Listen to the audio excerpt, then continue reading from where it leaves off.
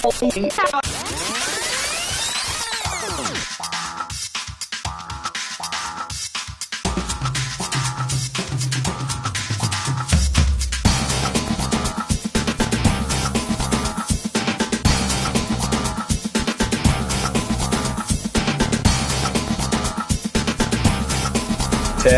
Semi to take studio. 7, 6, Stomach 5, camera 1, mics 1 and 2.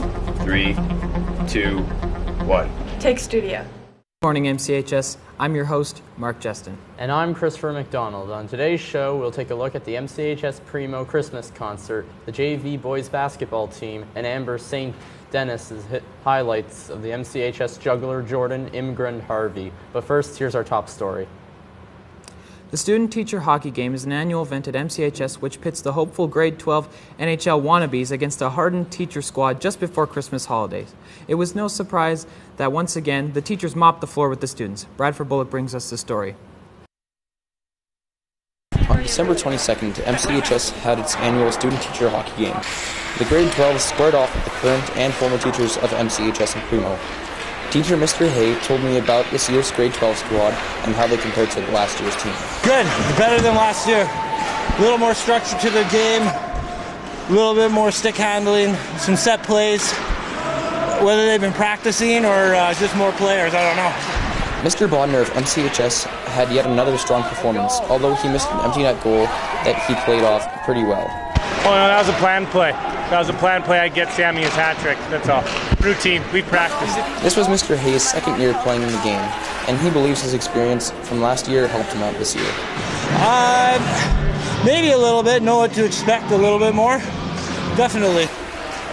Mr. Kortash talked about his shift on the ice and that he felt that he was the catalyst of his line. I think that was going pretty well. I'm just doing my best to keep my line together out there and feed them the puck as often as I can. It's been a while since either of them skated, so they're a little rusty out there, but I think I'm setting the tempo out there for them pretty good. Jasmine King, MCTV member and only female on the student team, didn't want anything more than to show up the guys on her team. Not really. I just felt like I got to show up these guys because I'm the only one. Mr. Thompson, one of the school's new teachers, was sidelined by injury this year, but he didn't let that bring him down. Yeah, it'll be a good time. I wish I could play with the boys, but injury has held me back. But yeah, it's the first time here. This sounds like it's a pretty big event, and the guys are all excited to go out there and show the kids what it takes to play the game. When asked about his teammates, Mr. Kortash exposed Mr. Michael as one of the dusters on the teachers' team. Yeah, no, we've got a couple. I think Mr. Michael out there, he's, I've seen better out of him. It's not his best game, but he'll pick it up in the second half. Although she didn't score a goal, Jasmine didn't lose her happy spirit by only marking down an assist. A little bit, but I got some assists, so it worked out. The students took the loss this year, but Jasmine believes that if they had a rematch, they could certainly take down the teachers. I think we could probably beat them again if we got another chance. Just got to pass a little bit more this time. Captain Bo Cornell was a man of few words, but he did have this to say. I'm here to score goals. The student-teacher hockey game was a blast yet again, with the teachers pulling out with this win. The students will look forward to next year's game as they have a chance to strike their revenge. For MCTV News, this is Bradford Bullock reporting. Welcome back. This week marks the beginning of classes in 2017, but also puts us only 1 week away from the dreaded January finals. Here to talk to us about tips and techniques to prepare for them is MCHS teacher Vanessa King. Hello, it's nice to have you on the show. Thanks for having me. First question, is there a minimum amount of time students have to spend on an exam? On an exam? You get 3 hours to write and you have to be in the room for at least an hour, I believe. How difficult do you predict the exams will be exactly? Well, it depends how well you're prepped, right? If you're prepared for the exam, you'll be fine, but if you are not going to study, if you haven't been doing the work all term, it's probably going to be kind of hard. Expected. Is there any tips you could offer to make the exams a little easier? The easiest thing is to do your homework all term. If you do your work all term, you're making those building blocks to a successful exam. But you have to study, cover everything in the course, but focus on the things that you don't know. Don't read all the stuff that you are already comfortable with, So how long will the exams be going on for? Exactly. I think until the end of the month, basically. At the beginning of February, we start classes again for semester 2. Will there be any type of review or practice tests out there that students could use to get a taste of what the test might be like? Well, your teachers usually provide you with some kind of review.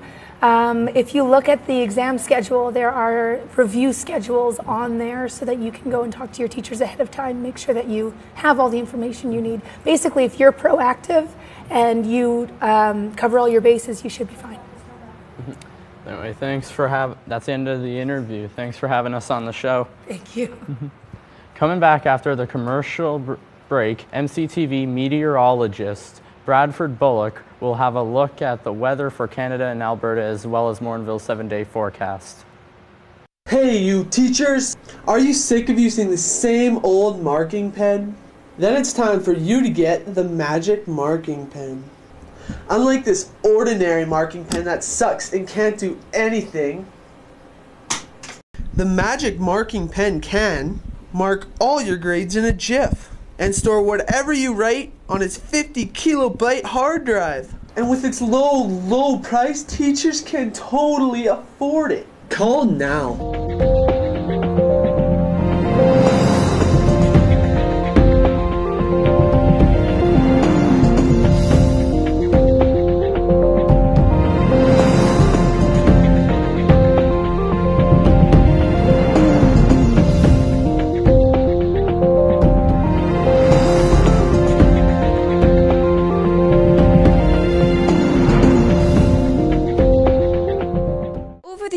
Many companies try to sell you the pens you think you need. Pens with useless and overly complicated features, such as the ability to finish your homework for you, make you cooler, and even the ability to hack into the Pentagon. But here at Penco, we pride ourselves on our patented new age pens, with a 100% guarantee that the only thing this pen does is leak ink. Hey student. Who, me? Yes, you. Has this ever happened to you? Your teacher's about to give you all the answers in an upcoming test. But, aw man, you don't have a pen to write with. Alright guys, bring out your pens. I'm going to give you the answers to tomorrow's quiz. Oh no, only had a pen to write the stuff with. Don't worry, Penco's got your back. Oh wow! Wow, thanks, Pen. I can always rely on you. For a limited time, you too can get a pen at a low price of $99.99. Call soon while supplies last. Ink not included. What we have for weather on the west coast. Over here in Whitehorse, it's minus 18 degrees. Pretty cold day out there. It's snowing. Vancouver, it's a lovely 1 degree with the sun out there. Hopefully they'll have some snow melt. Minus 27 in Yellowknife. That is super cold. I am glad I'm not there right now. Minus 27 Regina, but with some sun, maybe get out and they could be playing some hockey right now. Minus 22 with snow in Winnipeg, and 7 degrees in Toronto and Montreal with some rain. Iqaluit, it's minus 15 and snowing. Could be worse, could be better. If you look over here in what we have in the East Coast, we have 9 degrees in Halifax with some rain and 3 degrees in St. John's. Now let's take a look at our provincial forecast. In high level, it is minus 23 with some snow. It's a very cold day. It's minus 24 in Fort Mac. Minus 15 in Edmonton. It's pretty darn cold out there. Minus 12 in Grand Prairie. Minus 14 in Jasper and Banff. So if you get out some skiing, hopefully it's pretty nice for you. Minus 16 in Red Deer and minus 15 in Calgary. Minus 9 in Calgary and minus 15 in Medicine Hat. Let's take a look at our current conditions. It is minus 18 out right now with 14-kilometer winds coming from the south. Relative humidity is at 74%, and the sun will rise at 8:45 and set at 4:41. Let's take a look at our 7-day forecast.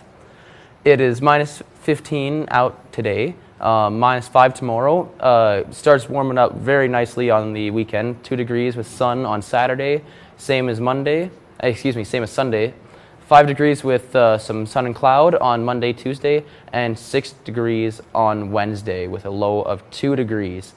That is what I have for you for the weather, and we'll be coming back to Mark and Chris. On Tuesday, December 20th, the school bands from MCHS and Primo joined forces and held their annual Christmas concert at the Morinville Community Cultural Center. Spectators were treated to a medley of holiday favorites just in time for Santa's arrival. Reporter William Doney brings us this story. As the band students and teachers prepare to get ready for the upcoming events, we decided to ask the students and teachers what their favorite part was about the band program. My favorite part, honestly, I love music, I love making music, I love sharing music and being able to just do that every day. So every part's my favorite part. I like participating in band with all the songs that we get introduced to. I like the seasonings, I like the seasons of the songs, and I like how at first we can't play the song worth crap at all, and then we work as a team and we can work together to get the song down. As the year progresses, many students will be faced with the tasks coming up ahead of them in the band program. We decided to ask the students and teachers what were some of the biggest challenges they would have to face. Festival. Festival is like the final concert that we have, and we get marked by judges. It's the most nerve-wracking concert we get, and last year we got about a 95 or something like that, which is one of the best actually that we've ever done. I think for that one, probably just getting through festival, just getting through the year in general. I don't think there's one big struggle or big challenge, but just, every day presents its own little challenges and blips that we get to go through. As the band and its members prepare for festival, we hope to see them come out with a high score in the competition. For MCTV News, William Doney reporting. Welcome back. I'm William Doney, and here's what's happening in the world of sports. Only 4 games last night in the NHL, and Montreal had no trouble getting by Winnipeg, beating them 7-4. And Arthur McKinnon had a 3-point night with 1 goal and 2 assists. The San Jose Sharks lost to Calgary 2-3 as Tkachuk and Hamilton both had 2-point nights. Washington won 5-2 as Ovechkin got his 1,000th point, and the Panthers beat the Islanders 2-1 as Ziziska scored the winning goal. In the NBA, Houston took a loss to the Minnesota Timberwolves 119-105, and Wiggins scored 28 points and Towns had 18 rebounds. The Philadelphia 76ers snapped a losing streak, beating the New York Knicks in a nail-biting game, coming down to a buzzer beater to win it from T.J. McConnell. In an upsetting game, the Cleveland Cavaliers fell to the Portland Trail Blazers 86-102 off of C.J. McCollum's 27 points. And finally, Memphis fell to Russell Westbrook and the Thunder as he tallied his 18th triple-double of the season. This weekend in the NFL sees 4 division playoff games. On Saturday, Seattle takes on Atlanta, and the Houston Texans square off against the 14-2 New England Patriots. On Sunday, the Pittsburgh Steelers are on the road against the Kansas City Chiefs, and the Packers attempt to upset the Cowboys in Dallas. Turning to MCHS sports, both the senior boys and girls team were in action last night against the Barhead Griffins at home. The senior boys took the win in a crushing victory, 82-35, yet the senior girls fell 59-53. Coming up next, reporter Sydney Jones brings us a look at my squad, the JV boys basketball team, and our home tournament back in December. Before the Christmas break, the JV boys basketball team got their chance to prove themselves in a home game against the Bandits. Players on the team, including co-captain William Doney, set goals each time they play a game, whether they be long-term or short-term. I would like to see our team finish with a good seeding in our zone, and I'd also like to see our team, as we're a relatively young team, we only have grade 10s, and we are also the first JV team in many years of MCHS. I would like to see us accomplish just teamwork, see if we can work together, see if we can make it to where most teams haven't been able to make it. We did beat our in-game goal on our Saturday game. On Saturday, we scored 55 points when 40 was our goal. Every home game, the boys dress to impress with their fancy ties and dress pants. So why is this a tradition? I asked the boys why they wear these formal clothing before a game. It's a tradition that's been at MCHS for years, and it shows, hey, he's on the team, look, he's cool, and teachers come up to you and say, oh, hey, good luck today. It's just kind of like to show our respect for the team and show that we care. Even though the JV boys lost their game, they will always play to the best of their abilities, and they still speculate how they will play during the game. I'm hoping I'll be able to play to the best of my ability, lots of energy, draw a lot of fouls, but my main focus today is going to be helping my team improve and not so much on my personal game. Make sure to support the JV and senior teams by coming to the games and cheering them on. For MCTV News, this is Sydney Jones reporting. Let's take a look at what's going on at MCHS this week. A Trip of a Lifetime meeting will be held tomorrow at lunch in room 206. If needed, make sure to see Mrs. Whittle Williams for any other details. The yearbook cover contest ends tomorrow. Please have all your entries into Miss Wiley by 2 o'clock tomorrow. Any late entries will not be accepted. Need your MCTV News fix? If so, head online to www.battlestein.net. Our digital archive is expanding and will soon include all episodes aired during our last 23 seasons. For all these and all other school information, keep connected by listening to the daily announcements in Block 3. Log in on to the school's website at www.mchs.gsaker.ab.ca. Following the school on Twitter at MCHS Wolves or search the hashtag MCTV News.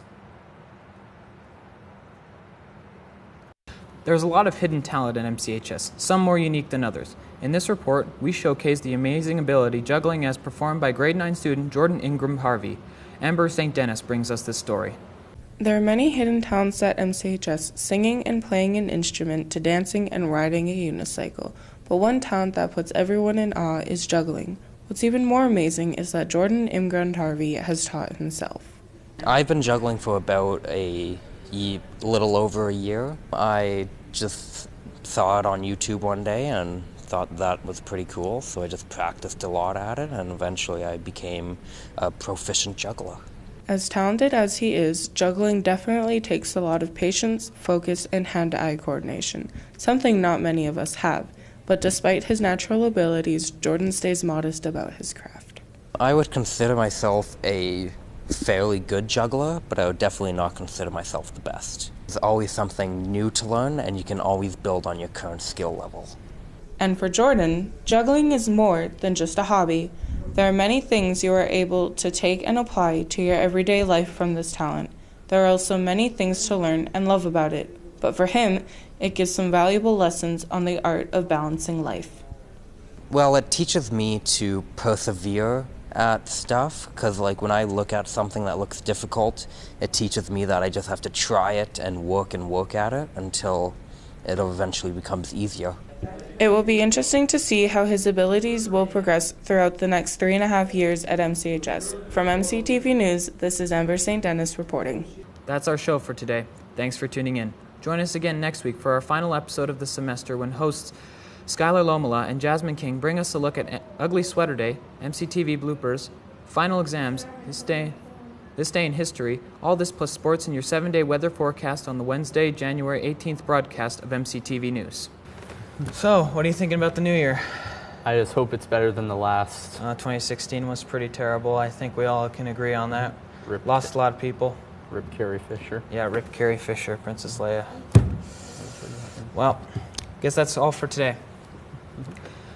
From all of us at MCTV News, I'm Mark Jestin. And I'm Christopher MacDonald. Have a great day.